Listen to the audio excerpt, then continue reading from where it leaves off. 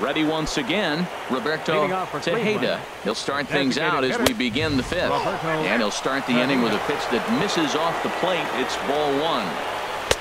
And this one's on the inside corner, 1-1.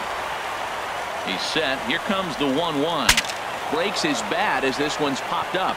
Freeman is over, and he puts it away for the first out. Number 14, first baseman, Paul digging in and looking for more. Paul Konerko. 2 base hits, both singles to this point. Lays off 1-0. The set and the 1-0 pitch. Good changeup that time, but he wouldn't bite on it. Wow, not a great spot to be in right now. 2-0 to a great hitter like this. This is when you really have to pay attention as a pitcher. And if you have good off-speed stuff, this might be the time to start mixing in your off-speed stuff. And he'll squeeze this one for the second out.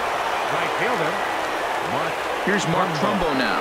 He comes in 1 for 2 with that home run he hit earlier. And he gets ahead here with the fastball, strike one. Here's the 0-1. There's a swing and a high drive into left center field. Junior looks up. Out of here.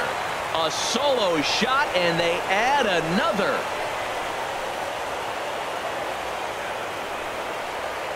It's a solo home run off the bat of Mark Trumbo, his second of the game, and it's now a 6-1 ball game.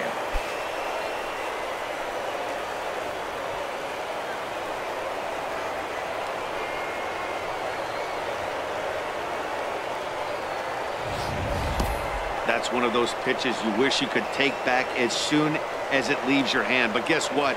There are no delete or rewind buttons in baseball. That's a mistake, and it was a good job by his opponent to make him pay for it.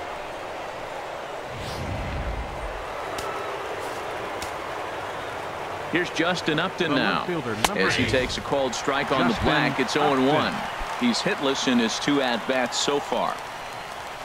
Big swing and a miss at the fastball, and he's behind in the count 0-2. Now that's a and we'll have to leave it there as this is strike 3, and that will retire the side. But the Indians add to their lead thanks to this solo home run. On to the bottom of the 5th. It's the Indians 6 and the Mariners 1.